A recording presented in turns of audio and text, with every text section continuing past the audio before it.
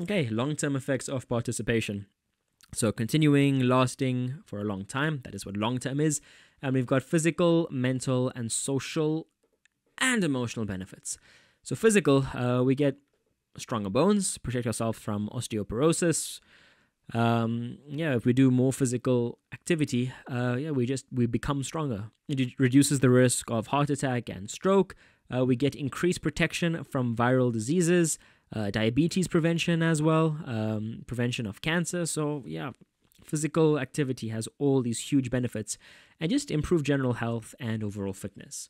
In terms of mental benefits, it clears the mind. It also results in greater dopamine levels, the happy substance.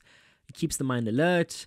It helps to prevent mental diseases as well, and it just prevents negative thinking. Okay, social benefits. We can make and keep some friends. We can integrate into new situations. It's a nice way to break the ice. Meet people. Prevents loneliness since we're engaging with other people. Promote social support as well. Can make new friendship. Decrease absenteeism from work. Okay, because maybe we have more friends, more likely to go to school and to work. Improves teamwork and leadership skills and promotes a spirit of cooperation, Ubuntu vibes. Emotional benefits, so enjoyment, feelings of self-worth, improve. Relaxation reduces stress. We have a bit of fun. We laugh. It keeps you happy and young.